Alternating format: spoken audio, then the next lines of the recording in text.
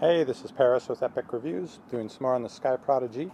Ended up with the SkyProdigy 9E and also a Celestron SCT, and I thought I'd do a side-by-side here in case you're thinking of getting the SkyProdigy 9E or the SkyProdigy C6 and see the difference in the size. Also see the difference in through the viewfinder, both in the daytime and the nighttime. SkyProdigy 90 here. Here's the lens. It seems to weigh about 4, maybe 5 pounds.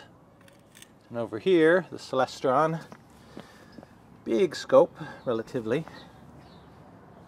Here's the lens. And I would try to pick it up, but it's about 8 to 10 pounds. Harder to do with one hand.